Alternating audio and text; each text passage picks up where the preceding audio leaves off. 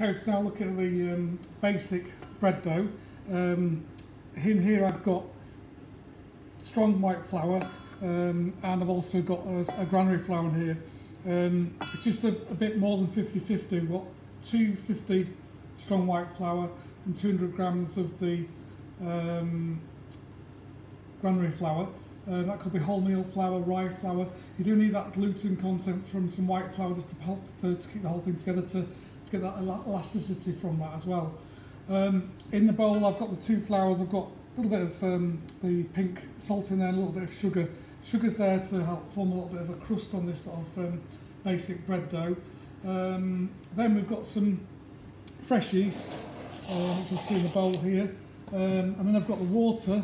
The key thing about the water is that we're looking this basic bread dough to have temperature around 37, well 34 here now, so I'm happy with that. It's nice warm water. I wouldn't go much lower than that, but again you wouldn't go much over the 37 now, probably towards 40.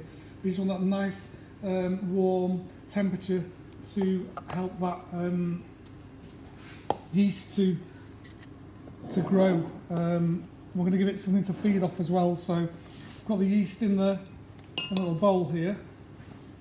We know the water's the right temperature, so I'm going to take a little bit of the water, measured water at 300 ml into there, just a little bit, and then going to mix that through. You can't dissolve yeast, you can only break it into sort of particles. You need to look at it under a microscope.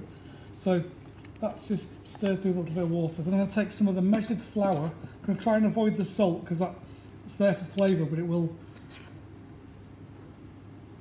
kill the yeast off if we're not careful. So I've got that yeast, a little bit of water, just a touch of the measured water, a touch of the measured flour, say avoiding that pink salts there. And that's formed just a very rough sort of dough there. You can probably see rough sort of dough ball. I'm now going to just bring that together